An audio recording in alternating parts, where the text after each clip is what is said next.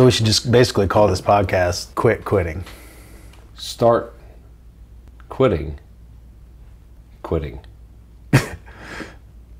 Start quitting quitting. Yeah. So let's eat grandma.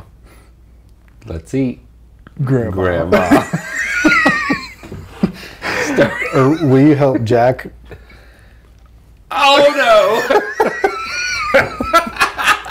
Have you ever heard that one? That's going in the podcast. I already have hundreds, well, maybe like 2 fans that hate me now because of some of my language. So my fan is going to hate that one. My fan is going to hate that. All right, so stop quitting quitting. Wait, start quitting. Or just quit quitting. That's the very first thing I said. I know.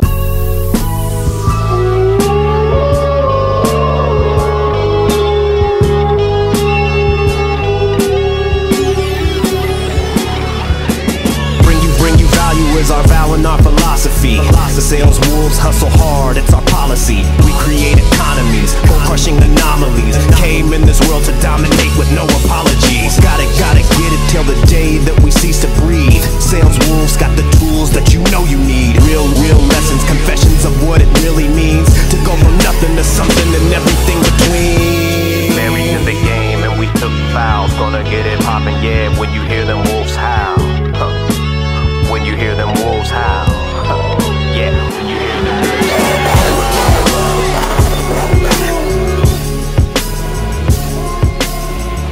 Welcome to the Sales Wolves Podcast. Welcome to the Sales Wolves Podcast. Every time. When you start the fire. The exact same thing every time. It's like my LeBron James. We're like, all right. So this is episode 27. I am Tyler Harris. And who are you? The whole world knows. The whole world will know. The whole world of one. Joseph Caldwell. And we are the Sales Wolves.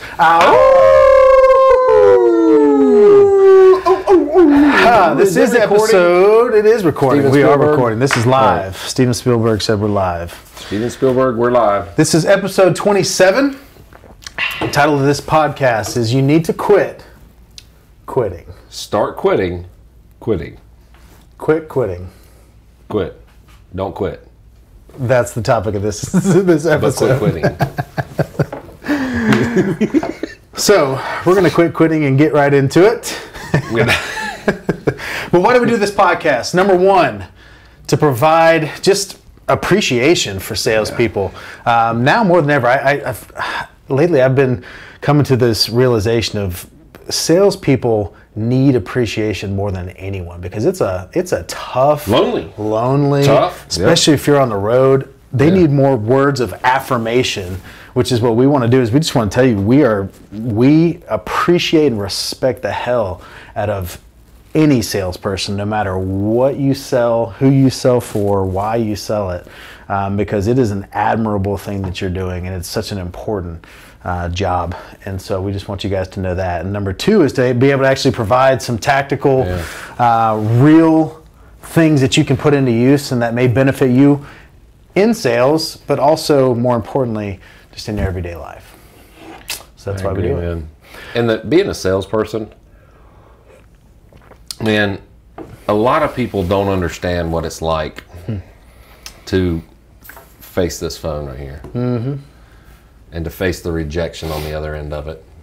A lot of people don't understand that not only to face that rejection once, but over and over and over and over. And it's hard. Mm-hmm. And it's easy to throw stones at salespeople, or easy to be rude to them when you're sitting in your house and someone knocks on your front door, or when your phone rings and it's a salesperson on the other end and they're trying to sell you property somewhere, or they're trying to sell you a timeshare somewhere. Beachfront property in Arizona. Arizona, baby.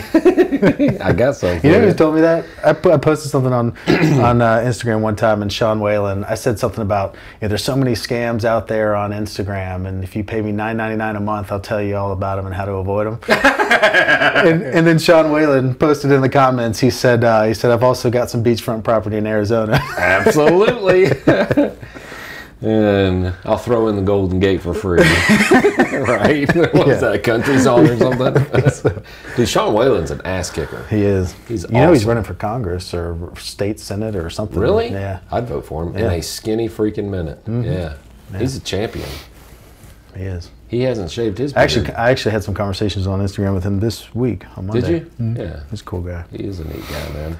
Well, and then on top of that, to get in your car, to spend money that you hadn't made yet, right? To every dime, as a salesperson, when you get paid on the sale, everything you're spending to get to the sale is like hoping that it comes back in, right? Like people don't understand that. People don't understand how hard it is to get out of your car sometimes. Oh my God. You pull up to somewhere and you're like, oh my, get out. Nope, get out. Get out. No. Just sitting in a parking lot, just doing meaningless tasks and making it sound important. So that I've got to answer a few emails. I've got to check it in. And then waking up the next morning and doing it all over again. Every day. And that's where the respect level from us is just, it's on a whole nother level because we've been there, we've succeeded, we've failed, we've done everything that we just talked about.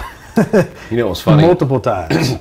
Before he hit the camera rolling, we were talking about the Defiant ones on the HBO special. You haven't watched it yet, right? No, I haven't. So the story of Jimmy Iovine and Dr. Dre, along with a lot of ancillary people, and man, I could not believe it. Like your story and your hustle hard stuff and all of the ball busting hard work and everything that you've done here, and you've documented a lot of it. But I can honestly say that I wasn't that way. I wasn't that way. I wasn't that way until after I learned from somebody work ethic. Yeah. Like your dad probably taught you work ethic. But man, I tell you, like I got fired from a lot of jobs. Like Jimmy Iovine was talking about how many jobs he got fired from. He got fired from sweeping floors. Like how did he get fired from sweeping floors? You know what I'm saying? And you know who he learned work ethic from? Bruce Springsteen. When he was working with Bruce Springsteen, he said that he almost quit because he couldn't take it anymore. Because Bruce Springsteen would do it again, practice, do it again, do it again, and it was 24/7. And every person after Bruce Springsteen that worked with Jimmy Iovine said he was unstoppable and never stopped. He was the one that was always again. He would outwork everybody. His wife said that he would sit in the bathroom and make phone calls, and when he was trying to get this one thing accomplished, like he literally stayed in there for weeks. Had food brought to him, and he was just on the phone trying to get this thing done. Like unbelievable. Wow. I was sitting there going, oh man, I can relate to that. But I remember screwing off and being scared to get out of my car, and being scared to walk up to the door, being scared to make a phone call, being scared and failing miserably, getting fired from a lot of these places. Spending more time pretending like you're working than actually working. And spending energy and trying to make it look as though you did something when you did nothing. Man, I was awesome. I've been there.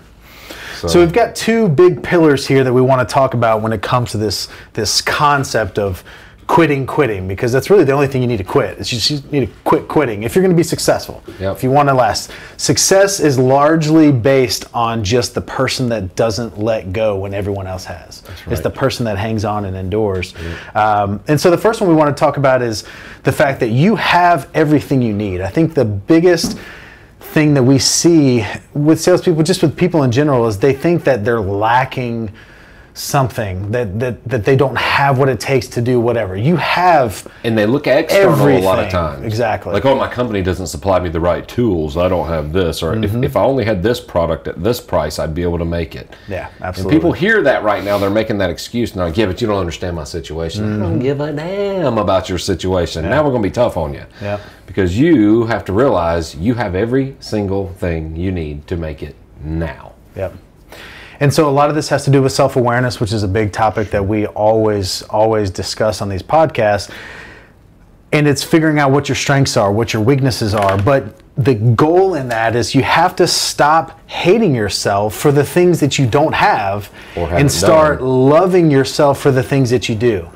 When you go through that journey of creating a heightened level of self-awareness and really discovering who you really, really are, it's not about anything other than celebrating those things that you are. It has nothing to do with focusing on the weaknesses. It has nothing to do with now all of a sudden thinking you have to overcompensate and learn and get better at all these things that you're not good at naturally. It's about going all in and tripling down on the things that you're actually good at. 100%. So that's the big thing. And with that, and knowing and getting this understanding of I have everything I need, is then just quit thinking about it. Yep. Quit pondering. Quit coming up with all these reasons why you can't go do it. That's exactly right. Just go do it. Go execute. And people spend so much time trying to mitigate their faults instead of going all in, like you said, on their strengths.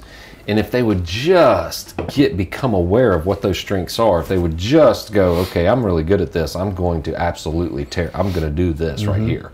And I didn't know if you saw my note already. I did, thanks. Did you? You're Appreciate welcome. that. To you too, Steven Spielberg.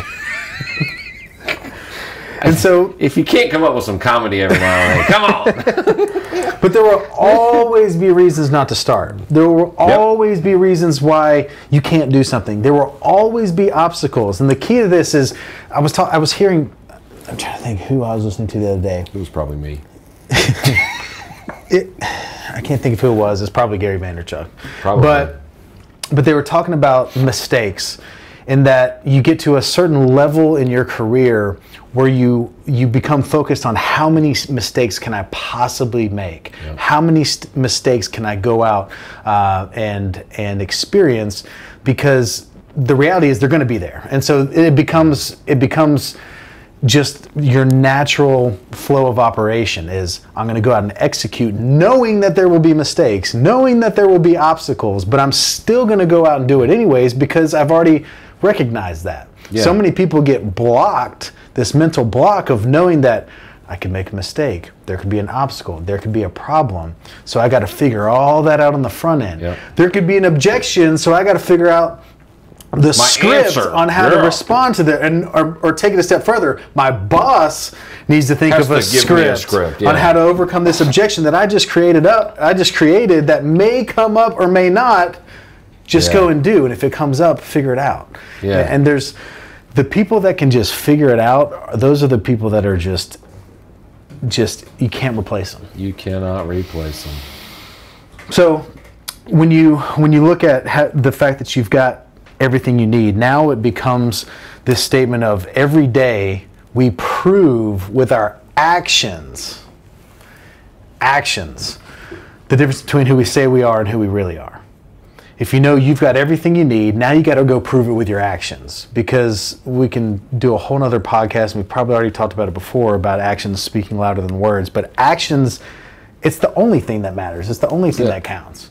And so Gary talks about this a lot. Do your actions match your ambitions? Because a lot of people talk about I'm going to hit this goal this year, or I'm going to make this much money this year, or I'm going to do this, or I'm going to be a millionaire, or I'm going to have this or do that.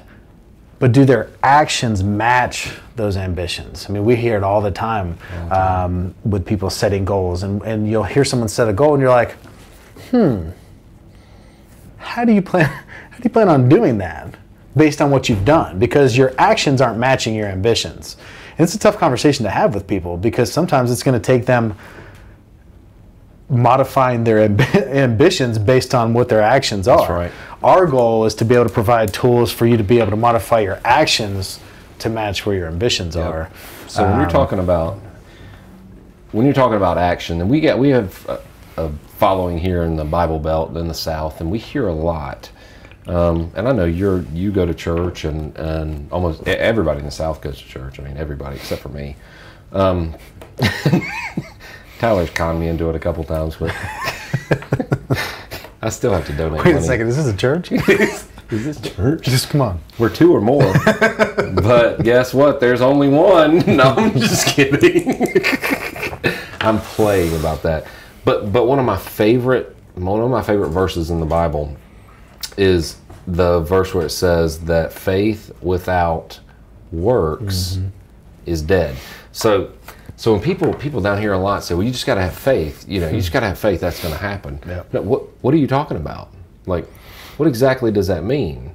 Can we not be tangible here? So what Tyler was just discussing with everybody is that action is actually the big sub sandwich. It's the buffet for faith, right?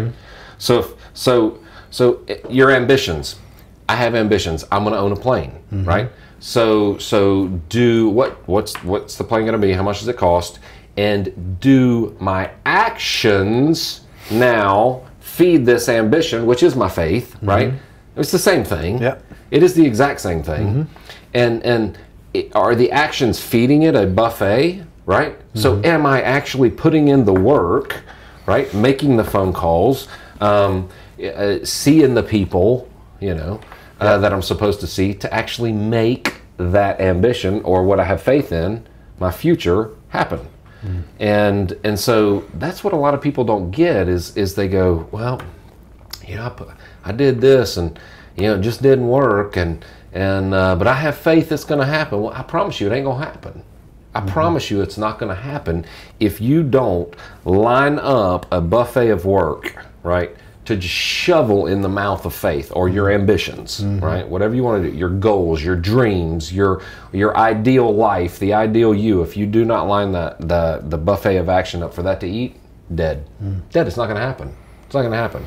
And you can get that from, that theme is not only in our Christian Bible, because I'm a Christian, the same as Tyler, but it's throughout every religion.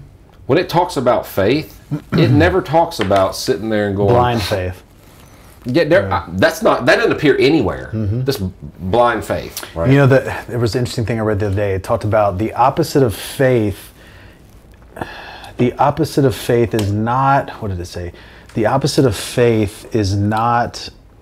It said the opposite of faith is like no sight. The opposite of faith is not seeing, which I thought was interesting. It's not belief. It's the opposite of faith. Let me find it real quick because I don't want to. The opposite of faith is sight.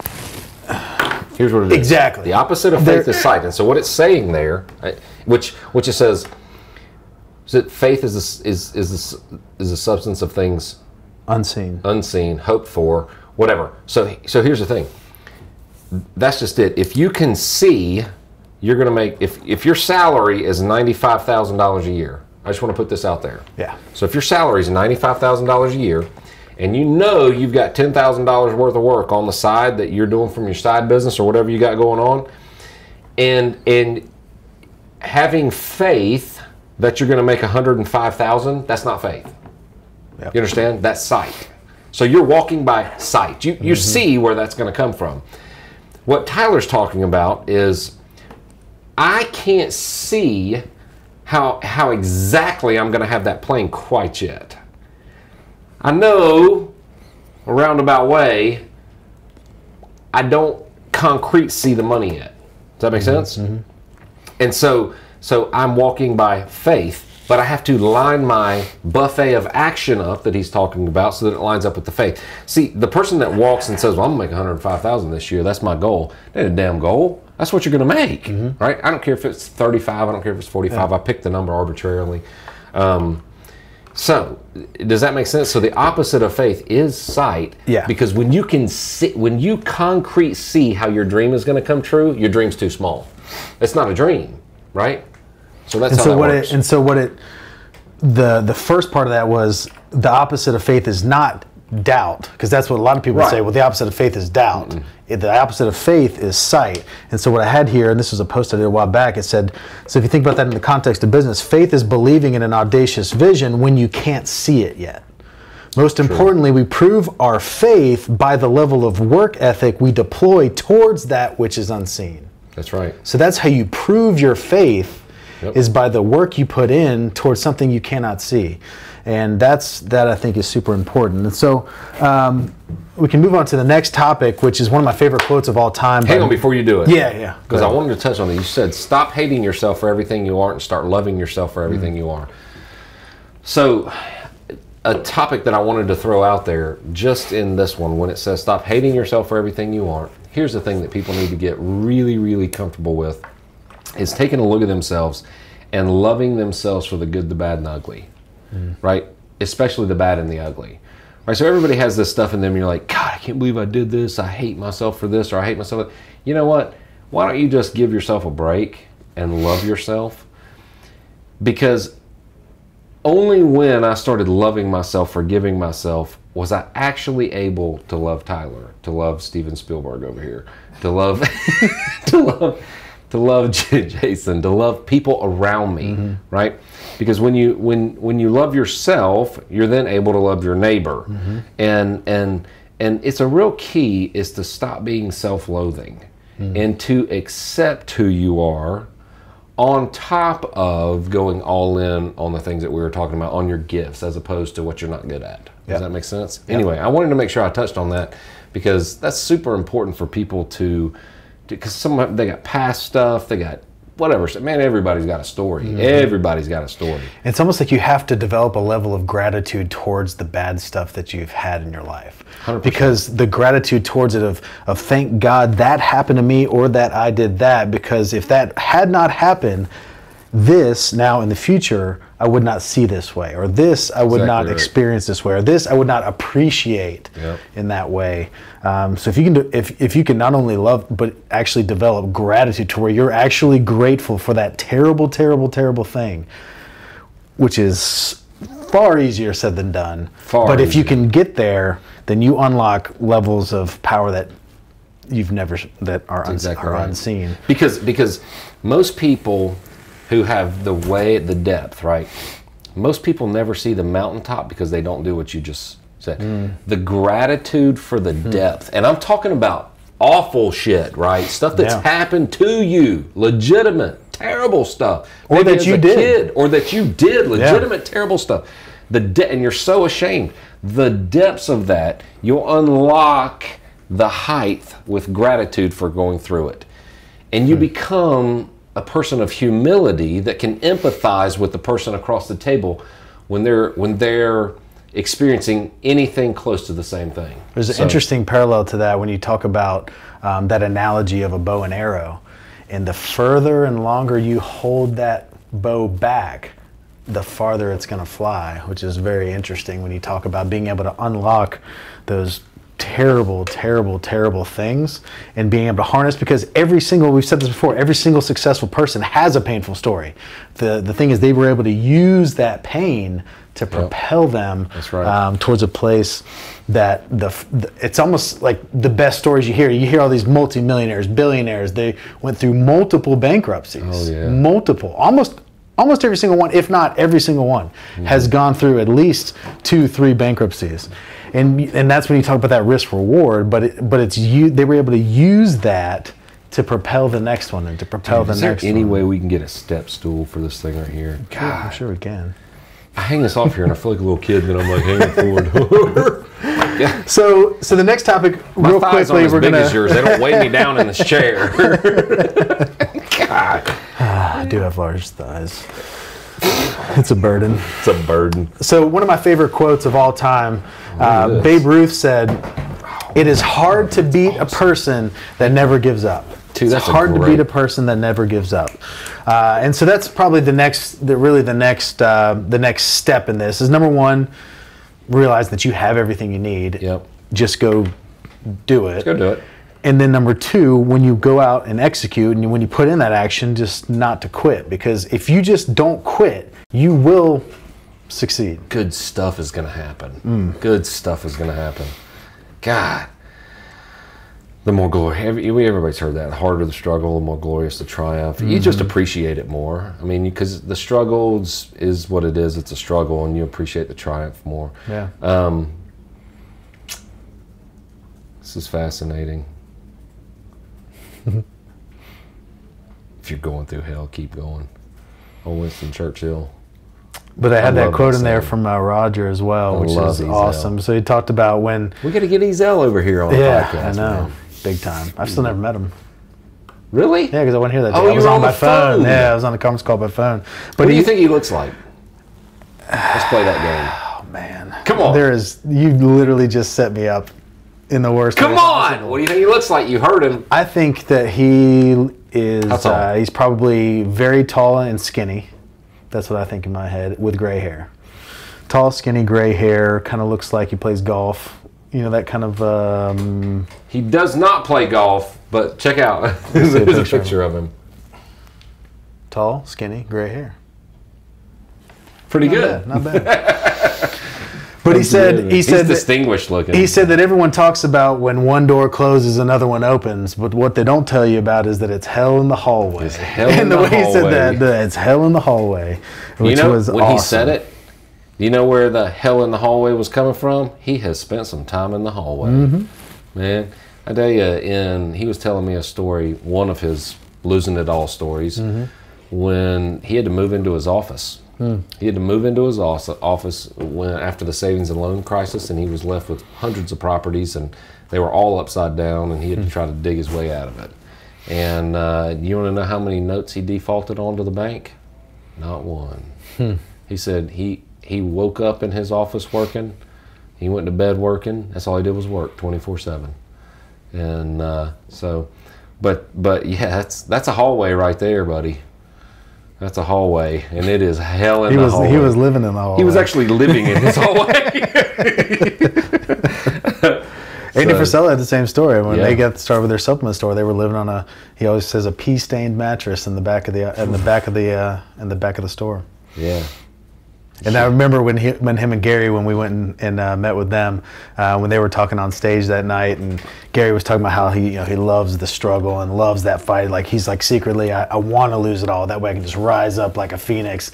And he's like, when they talk about the pea-stained mattress, he's like, put me on that pea-stained mattress again. And Andy's like, I'm kind of good where I'm at. He's like, I don't really want to go back that. I don't want to go back that far. Yeah. He's like, I'll go back a little, but I don't want to go back all the way. When it's your story, you're like, hell no, please don't put me in that briar patch. Yeah, exactly. Yeah. But the funny thing is, as I look back at my story, my personal story, I can see every single thing that happened. And at the time when it was happening, I felt like I was being rejected from something.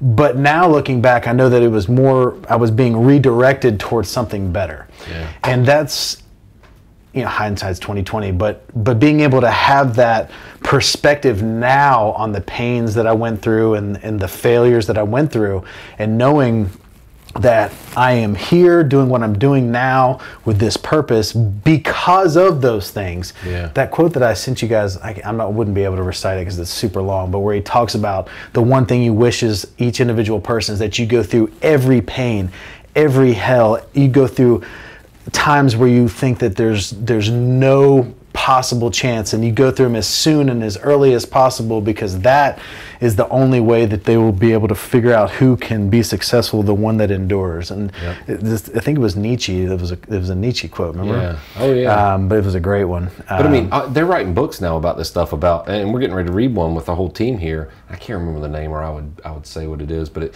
it's on failing as fast as you can. Like, go out and try to fail. Yeah. Like, this guy was so scared of failure, and I just read a quick little clip on it. Like, he would ask, if it popped into his head, he determined, I'm gonna ask for it. So what he did, I mean, like, he was on an airplane and he was like, can I do the presentation with the seatbelt and the thing in front of everybody? Like, it scared him to death. Yeah. But he asked, and they said yes. Like, there was all kinds of things just to see how many no's, how many turn downs he could get. I mean, it's crazy, right? If you went out every day trying to fail, trying to see how many times you could get rejected, it would blow you away the success you would have. And what you would learn from. Succeeding in my marriage big time.